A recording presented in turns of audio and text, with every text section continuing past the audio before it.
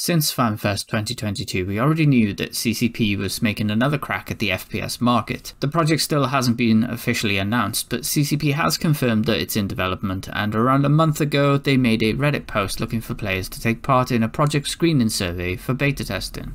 We know very little about the project at this stage, and with the NDA in place for those people lucky enough to be chosen for playtesting, it's likely we will know very little for some time to come. Possibly some teaser coming in FanFest 2023, but who knows. EvE naturally has tried breaking into the FPS market before, with Dust 514 releasing back in 2013 on PlayStation. Quite why they chose to release this on console and not on PC still baffles many people to this day, but the connection between Dust and EvE was on a next level. Dust's fighting took place in real time on planets inside EvE Online, and so players logged into Dust could fight for planetary control that would affect the planets and players in EvE Online. Equally, players logged in Dust could designate targets on planets that players in EvE Online could then fire upon, thus EvE Online affecting Dust's world and Dust affecting EvE Online. It's a really great concept and it worked really well, aside from the fact that Dust players were on PlayStation and EvE players were on PC, with an inherent disconnect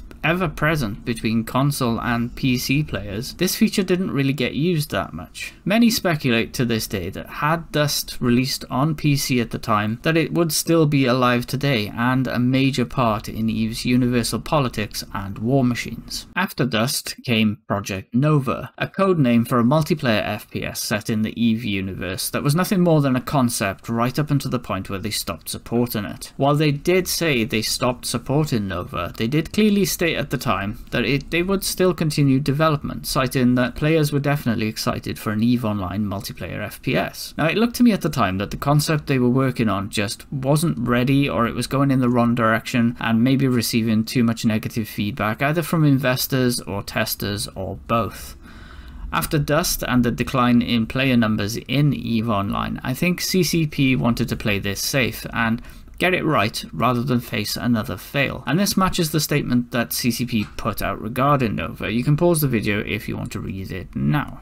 The interesting thing here is that the development of Project Nova concept was moved to the CCP London full time, and now in 2022 it's CCP London that is looking for playtesters. So where it seemed like EvE had a new FPS on the horizon, it actually looks more like this is now basically the evolution of what Project Nova has now become. And given how long they've been working on the game and all that they've learned from Dust, I'm pretty excited to see what they've done. Now, I've been critical of EvE Online in the past, and let's be honest, I probably will continue to be critical of EvE Online, but you can't deny that in the EvE universe, the story and potential is just amazing. So I'm looking forward to see more from this universe and see what they've come up with from an FPS point of view.